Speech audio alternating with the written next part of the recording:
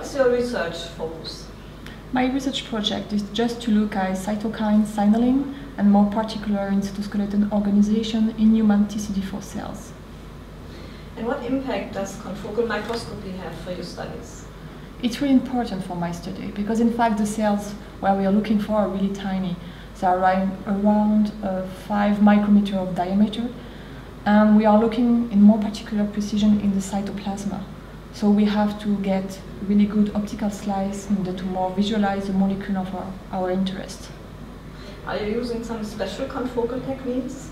We are using a classical confocal technique, and also we have some project with super resolution confocal technique like STEAD in Leica.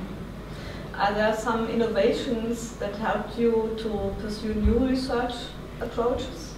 The good innovation that Leica have implemented in their confocal system is a hybrid detector. It's a really interesting technique because in fact when you have your cells, human T cell for example, there is some molecules where you don't have so much intensity and you cannot increase it. So using this kind of system you will have for molecules where you have a poor signal-to-noise ratio, you can increase and have a really good quality of image. Are there some major challenges using these techniques?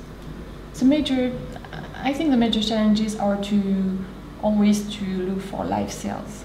This is one of the major challenges for me, and to have multicolor also. So my last questions, what are your experiences with Leica Microsystems as collaboration partner? I think we have good experience with Leica collaboration. In fact, we are really happy for this collaboration because Leica is always flexible and is always dynamic with this kind of collaboration, and it's always really easy to work with Leica collaboration. Thank you very much. Thank you.